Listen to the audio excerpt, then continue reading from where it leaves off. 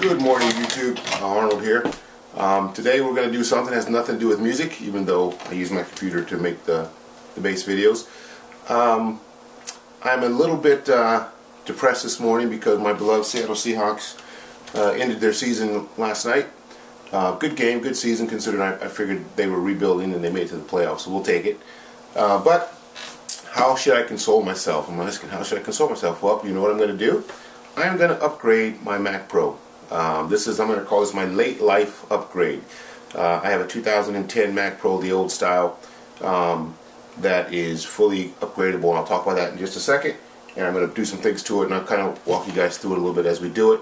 To me, one of the better machines that are available today, you can get them on eBay or Craigslist for $300 to $500, and they're fantastic machines. Before we do this, I'm going to talk about the new MacPros. So the MacPro 2013 is we call the trash can. It's like a black cylinder thing, fan in the middle, sucks air up through the center of the core and hot air out the top. Very cool, aesthetically pleasing looking machine. Very powerful machine for its day, which came out in 2013, so that's 5 years ago. Hasn't really been upgraded since then, and the knock on those machines is, one, they're pretty expensive to get a well-equipped one, or uber expensive to get a well-equipped one, up to $8,000–9,000. And there's very limited upgradability. You can upgrade, I think, the memory to a certain level, and you can upgrade the CPUs, and that's about it. Very expensive, not very customizable or upgradable. And as cool as they look, which they look really cool, the thing to me that's a turn off for that is that because you can't upgrade them, pretty much everything that you want to add to them has to be external. So you've got this nice cylinder, cool looking machine, and then you have all these peripherals hanging off of it, which kind of defeats the purpose in my opinion. For the cost, they're just not, to me, I wouldn't buy one. They're not worth it for the cost and for the reasons I talked to. And the other thing is, these machines, the ones I'm getting ready to show you here, are almost as fast, fully upgradable. They don't, actually I think they do look pretty cool. They're big and bulky.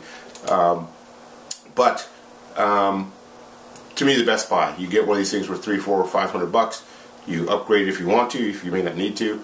Add another couple $100 to it, and you've got yourself a world-class server machine, server grade machine, put it that way. You can use it for other stuff too as well. So having said that, let's talk about what we're going to do with my machine today. So today we are going to have a cup of coffee because it's early and I stayed up late watching the game, and we're going to take my CPUs out, and I have in there two 2.93 gigahertz Xeon chips. I think they're Xeon X5675, I believe that's what they are. These are two new, or not new, but these are two Xeon 5680s, which are 3.33 gigahertz, 6 cores. So that'll add me, I guess when I'm done with all this, about a 20% speed increase. Does it matter? No, not really. 20%, am I going to see that? I might, depending on what I'm doing, but for me it's just, I need something to do because I'm depressed, so we're doing this. The other thing I'm going to do, I'm going to put 32 more gigs of RAM in there. This is from Otherworld Computing. This is good RAM. Don't buy cheap RAM. This was a little bit more. I could have bought some other stuff that might have been $30 cheaper for 32, but I know this is going to work. So the other stuff, when you buy it coming from wherever, it might or might not work. This stuff is going to work. There's that. I'm going to add to the machine 4 USB 3 ports. Right now it has USB 2s on it, and I've got a card like this with USB 2s. But I'm going to add these 3s, give me a little bit more speed. I've got a couple of external hard drives that I use for backup that could take advantage of this and make my machine back up a little bit faster. And what else? That's it. A couple things. I got some compressed air downstairs, so I'll blow all the junk out of it while I have it open. You need a 3mm hex screw, hex wrench, which is basically an Allen wrench. This one here is 10 inches long, which is about what you need is to be comfortable. I've got one downstairs that I'm going to use. It's probably about 5 inches long. It's not quite as long as this one, but it's already down there set up. And you need some Arctic Silver thermal paste to get your cooling squared away.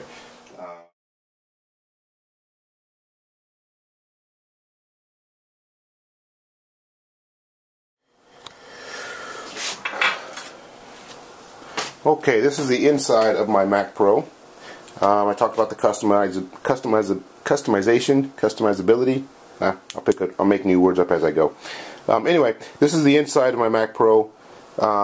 Here, of course, is the tray for the CD-ROM. That thing just, you have to unlock it. The lock's right here. Unlock it. You can see these things move as I unlock it. And you can pull that tray out right there like that. I'm not going to take it out right now. Power supplies here. Hard drives 1, 2, 3, 4. In my case, I have an SSD drive here, solid state drive here, and then I got traditional hard drive, SATA drives for the other 4. Fan here to blow intake and blow hot air out the back. This here is my Radeon. I think it's a 7870. I know it is a 7870 video card. These are my USB 2 card right here. My 3 is going to go right there. And this is CPU B and A. So it's important to note there are 2 CPUs in here, obviously, and the heat sinks on these CPUs are not the same size. So when you take this thing apart, you mark them A and B. This is A and this is B. So this CPU controls this bank of RAM. That's my RAM. And this CPU controls a separate bank of RAM back behind there, which you'll see in a minute. Taking this thing out, like I said, is very easy to do. You look at these 2 handles right here, and on each of these handles there's a little serrated edge here. So you just push down on the serrated edge like that and like that.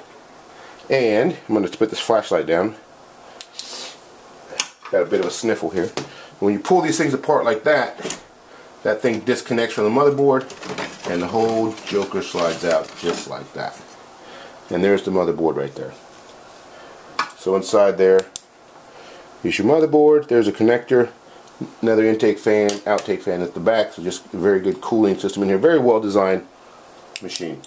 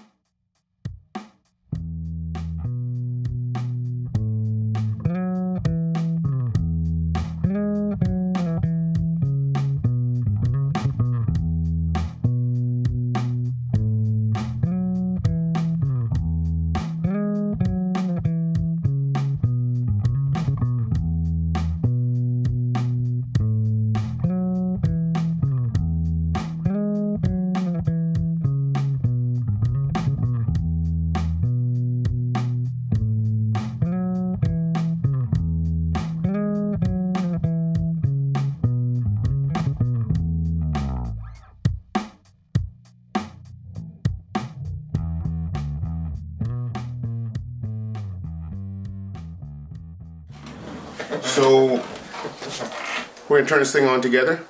This will be either a triumphant moment, woohoo, we did it, or it will be one of those, oh, you know what moments where something's not right. So let's turn it on, turn the monitors on, and let's see what happens. Hit the power button right now. Okay, there's the power button on. The light's not blinking, that's a good sign. We're waiting, I hear the fan spinning, that's a good sign. And waiting for the... Come on. Come on.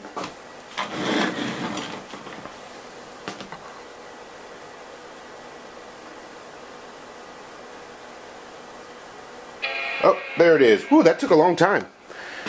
I was starting to get nervous there. Okay, let's go up here and see what's going on up here at the monitors. There's the Apple logo. We like that. And there it is going through its stuff. We like that too. There it is going through its booting process. We like. There's my other monitor, which is sweet. Where's my mouse? Let me get some of this. So as that comes up, it shows 3.33 gigahertz, 6 cores Intel Xeons, and 64 megs of RAM, which is awesome. There's all my RAM. So sometimes when if you don't put the CPU down with enough pressure, or if your thermal paste is right, if it's too hot, we'll check that in a second. One of the indicators are that some of these RAM banks may not show up. So like you might have one or two of these banks that don't show up, and that's generally not generally, but sometimes it's to do with the pressure that the CPU is mounted into the socket. But this all looks pretty good. So far so good. Let me look at my temperature real quick. And of course this is there's no load on this joker yet. Let me get some on my glasses. So those are all in the green, so that actually looks really good actually. It's actually running, you guys can't see it, but the CPU A is at 52 degrees Celsius, and my B CPU, the diode, is at 42. So at the heatsink it's 47 for A and 39 for B. So interesting, you know, I've seen some discussions on the forums about the heat of these things, or the how hot these CPUs get. So it's interesting, the A and the B, the way these CPUs are situated on the board, the fan sucks air in. You can't see where my hand's at, and that air, the cold air coming from outside, goes over the B CPU first through the heat sink over that CPU. So when it gets to the A CPU, it's about 10 degrees hotter when it gets to the A CPU. So what ends up happening is CPU A tends to read about 8 to 10 degrees hotter than CPU B, and that's part of the reason why that is. So when you see that, that's not abnormal. That's normal to see a little bit higher reading on CPU A than on B. The other thing with that is many programs don't take advantage of both the CPUs or all the cores. So CPU A is generally doing the bulk of the work unless you work on something that takes full advantage of both those CPUs. So anyway, I would say, cha-ching, success. I'm going to run some tests here, and I'm not going to bore you guys with that, but I'll put the results on the back of this video. And yeah, like the video. If you like the video, if you're a bass person, where's my bass at? Hang on a second. There's two of my basses. Go check out my channel and listen to my bass playing. It's not very good, but you know, I'm having fun with it. And we'll see you next time. Oh, go Seahawks.